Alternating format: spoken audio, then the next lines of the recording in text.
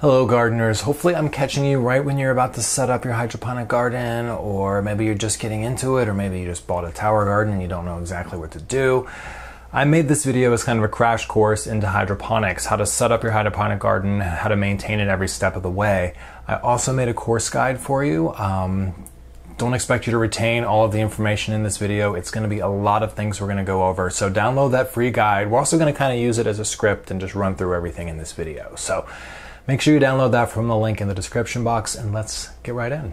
All right, so first thing we're going to talk about is pH, how to measure pH, what is your pH, and what could throw your pH off. Well, your pH is really just, it's a scale from 0 to 14, 0 being extremely acidic water and 14 being very alkaline or basic water, and right in the middle you're going to find 7.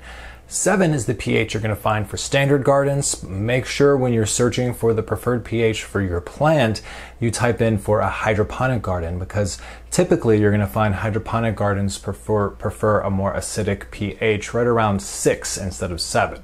The best way to figure out what pH your plant would prefer is a good old Google search. Let's say you're trying to grow broccoli, just type in what is the preferred pH for a broccoli plant in a hydroponic garden, and there you go. Okay, now ways you can measure your pH. I'm not even going to talk to you guys about analog strips and doing it the old-fashioned way with iodine, because if you're serious about hydroponic gardening, then you're going to be taking pH readings a lot every day. The only way to go really is with a digital pH meter. I linked a bunch of stuff up in the description box. I also have my affiliate store. You could also check out what I use over there. With one of these meters, you simply put the tip of the pH meter into the water, turn it on, and it should tell you the pH. Now, the thing is, when reading your pH, give it some time. Don't expect this to just tell you what the pH is right off the bat. In fact, you want to leave it in the water for, I'd say like 2 minutes is probably a good period of time to read a pH. A lot of times I'll go to do a pH reading and then I'll break away and start doing something else in the garden and come back, because it takes a while for the reading to actually happen. So make sure you give it some time. All right, now when to check your pH. I check my pH anytime I get into my garden. If I'm taking water out to do a sample to see what EC I'm at, then I'm going to check my pH. If something's wrong with my garden, first thing I do is check the pH. So I would say you should check your pH daily. It should be the one thing that you consistently do as a hydroponic gardener. Now, what things could throw off your pH? In the early stages of growth, there aren't that many things that are going to throw off your pH. The biggest thing is going to be temperature of the water. The temperature does have a significant impact on your pH. If you get colder temperatures, that's going to make your pH more acidic, and higher temperatures are going to make it more alkaline. If you're in a hydroponic garden, then you want to make sure you're maintaining your pH exactly where you want it to be for that part of the growth cycle. So having something like temperature throw it off could definitely be something that you want to take into consideration. Nutrients. So when you add nutrients to your garden, you're automatically going to be lowering your pH. Nutrients by nature have a more acidic property to them, so they lower the pH of your garden. Don't take the readings of your water's pH until after you've added your nutrients and mixed them properly. Then take the reading. That's going to be a much more accurate representation of what your plant's going to be getting. The third thing that can affect your pH is carbon dioxide concentration. So when your roots are respiring, they are actually releasing carbon back into the water. When a plant is in the flowering stage, when it's in the late growth, you can see your pH drop significantly, because the amount of root respiration happening is significantly affecting the pH by making it go much more acidic. So if you do see your pH kind of going down and you're having a hard time bringing it back up, chances are your plant's just doing a really great job of respiring, your roots are working properly, and the carbon going back into the water is just causing it to become more acidic. So that's just something to be aware of as your plant matures. So a couple things to note when it comes to maintaining your pH. Store your meters, your pH, your EC meters, store them in some 6.0 cleaned 0 EC water. If you allow the tip to dry out, that could have a significant impact on how often you're going to need to calibrate it. So I always store my meters with the tips in water. Also, be sure to follow your manufacturer's guidelines for recalibrating your meters weekly. That's crucial for making sure that your readings are staying on par. This is the only reason that I would keep around the old school like iodine or little test strips, is to test my calibrations to make sure that everything is juicy and good. Did I just say juicy? I did, and I meant it. All right, now let's say you take a pH reading and it's way off in either directions and you need to make adjustments. That's where you'd bring in pH up or pH down.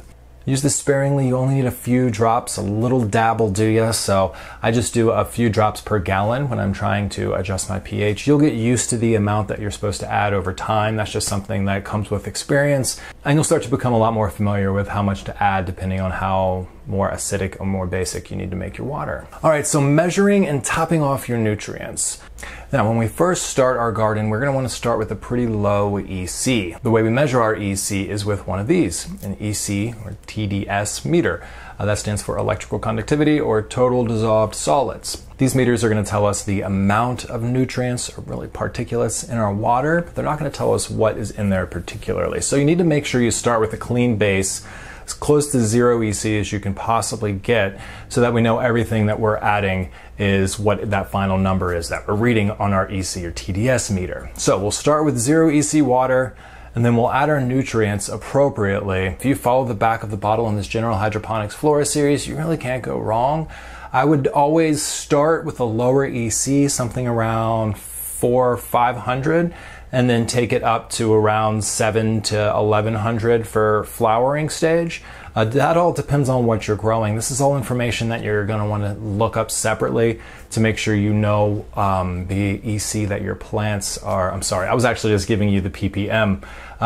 The parts per million were the numbers that I was just spitting out. The EC would be more like 0.6 when you're first starting, between 0.6 to 0.8, and then something like 1.0 to 2.0 as the plant's developing and getting larger and going through its flowering stages. So when we top off our garden, we're going to take a reading first initially of where the garden is to check the EC and the pH to see if we need to make any adjustments to either, whether we need to bring them up or down. Then we can mix the next batch for the top offs accordingly. And remember, if we're trying to significantly bring the nutrients up, then we want to have the next batch have a much higher concentration of nutrients to make sure that the level gets brought up.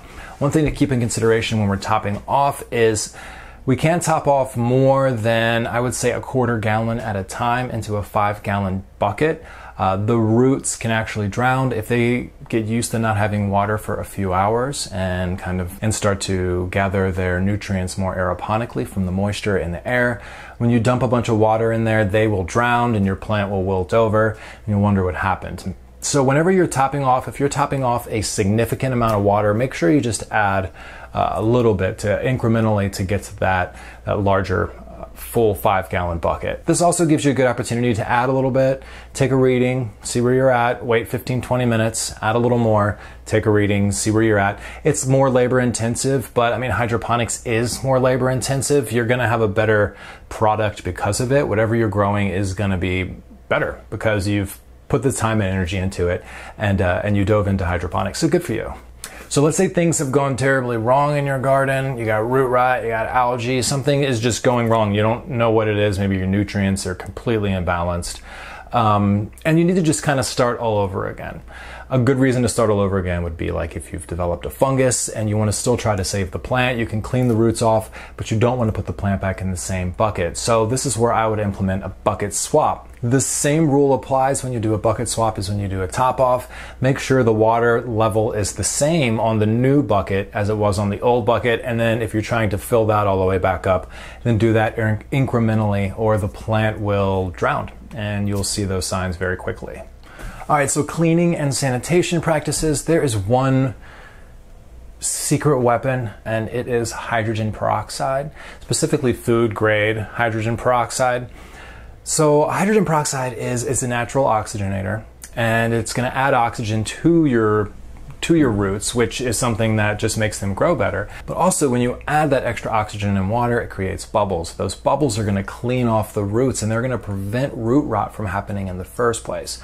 So add a decent amount. I add 15 milliliters per gallon of hydrogen peroxide to my garden every 4 to 6 days. If I'm seeing root rot, I'll double that. So let's get into root rot for a second. Probably the biggest killer of hydroponic gardens and what causes root rot is a lack of oxygen and a warm environment. Basically, root rot is really just kind of an umbrella term for any bacteria, fungus, or water algae that is able to attack your roots. So the key is to keep your roots in an environment that is non-conducive to the growth of those things, those pathogens. And the way we're going to do that is to make sure that our water is never higher than 83 degrees. I've noticed that's kind of the magic number. Once you approach the low 80s, things can kind of get really weird, and that's when root rot starts to happen.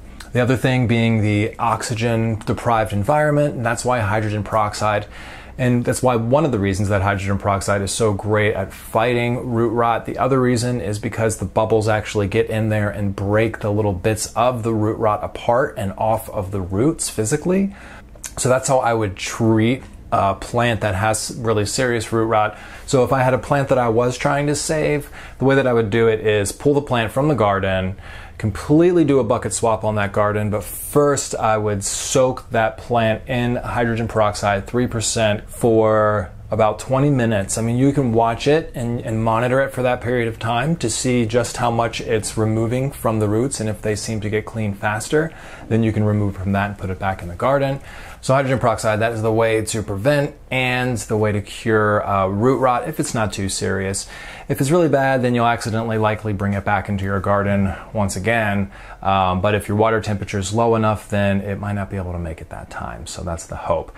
What about algae? So algae is just a sneaky little guy. He likes to grow in places that are wet and well lit. And that's really all you need to know, because if you can keep your surfaces from being wet and well lit, then you'll prevent having algae. Now, a big mistake that people make when they're first starting off is they'll make their gardens out of materials that are too thin, that light can get through. So the light from their grow light or the sun gets through their actual garden, and then they begin to develop algae inside of their garden. This is a nightmare, and usually when you start to develop algae inside of your garden, it's a recipe for disaster. That's pretty easy to prevent by making your garden not translucent. Don't allow light in there. You can paint it, you can cover it with something. Just make sure you don't have a consistently wet surface that's available to light. The rock wool's a great surface that can be covered up by just hydroponic clay pebbles, and that can prevent light from hitting the rock wool, and that can prevent you from getting algae around the stem area, which can steal a lot of nutrients from especially young plants. All right, so those are some of my tips. I hope this video has been helpful to you guys. Don't forget to download that guide, and let's keep growing together.